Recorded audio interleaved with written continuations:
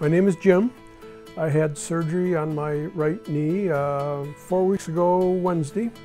I've had an incredibly good recovery. I've suffered from osteoarthritis for probably the last 20 years. Genetically, my mother and father both had arthritis, and it's become more and more of an issue as I've gotten older. So I had my first knee replacement 2 years ago. Went very, very well with the aid of the X10 machine.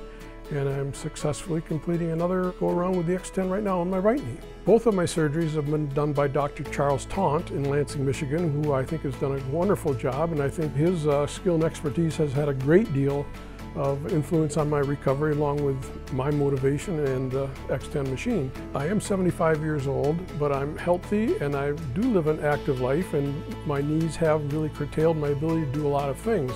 I'm certainly planning on being much more active come this next winter because my healing is going very well. I hike a lot, which has been curtailed a great deal in the last few years because of my knees. I spend 5 or 6 weeks in Hawaii and do a lot of hiking there. Well, hiking for me is not a walk in the woods. It's up and down over rocky terrain.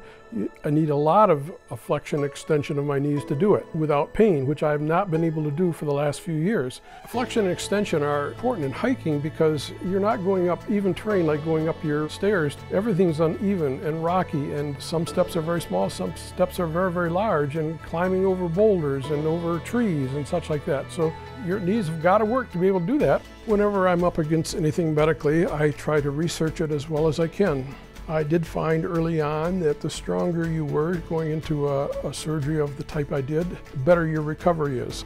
Having the X10 machine, I was able to continue getting my flexion and extension much, much better. I read the prescription that I was to give to the physical therapist, and I read what the goals of the prescription were as far as flexion and extension and strength and just lifestyle, and realized that within a week post-surgery, I was already had attained and overachieved all of the goals on the prescription. My range of motion came by very, very quickly, and I was able to use it to the extent of the machine at 0 degrees extension and 130 degrees flexion. Then it was time to strengthen.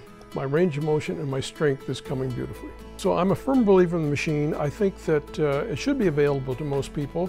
It's hard to understand why more people aren't using it, or it is not being prescribed to more people. That doesn't make sense to me.